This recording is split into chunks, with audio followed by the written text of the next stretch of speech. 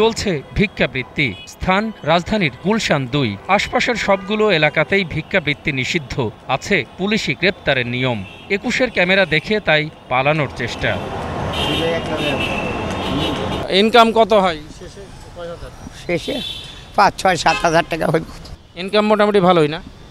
ভালো, এখন ৫-৭ সাততলা থাকি, দুপুরে ঘুমাই, 2টা বাজে।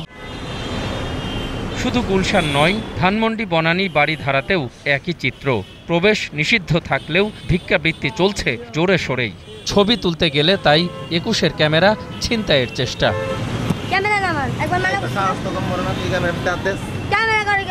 বিভিন্ন দেশের লোকেরা এটা নিয়ে ডিসকাস করে যে বাংলাদেশ শুনি এত স্বয়ংসম্পন্ন, তো সেই জায়গায় এই জায়গায় কেন এত ভিক্ষুক? ফকির মিসকিনরা এসে আমাদের কাপড় টেনে ধরছে, ব্যাগ টেনে ধরছে। মানুষের সঙ্গে হাঁটছি তখনই একটা চেয়ে বসছে, এটা লজ্জার মুখোমুখি অনেক সময় আমরা ফেস করছি। তো মেন্টররা অথরিটিকে টাকা দেয়, অথরিটি সেই টাকা খেয়ে তাদেরকে বসায়। এটার জন্য পুলিশ কিছু করতেছে না। বিদেশি দাঁড়াইলে তাদের গ্লাস ভেঙে তাদের কাছে ভিক্ষা চায়। অভিজাত এলাকার মানুষের কাছে এ এক নিত্য যন্ত্রণা। টাকা না পেলে নাস্তানাবুদ করতেও ছাড়েন না ভিক্ষুকেরা। ওরা বলে প্লিজ গিভ মি $100। তা দেশে এই অবস্থা হলে বিদেশিদের কাছে আমাদের তো ভাবমূর্তি দেশের ক্ষুণ্ণ হইতেছে। বাংলা টাকা নিবে না, সেটা ভিক্ষুকরা এখন কি ডলারও চিনে। আমি সাইনবোর্ড দিলাম ভিক্ষা মুক্ত এরিয়া, ওইখানে আমি ভিক্ষুক দেখতেছি, এটা আমার লাভ হলো কি? সাইনবোর্ড লাগে, এটা সাইনবোর্ডের একটা ব্যর্থতা। সিটি কর্পোরেশন বলছে দেশের সুনাম রক্ষায় ভিক্ষুকদের সিন্ডিকেট ভাঙতে হবে।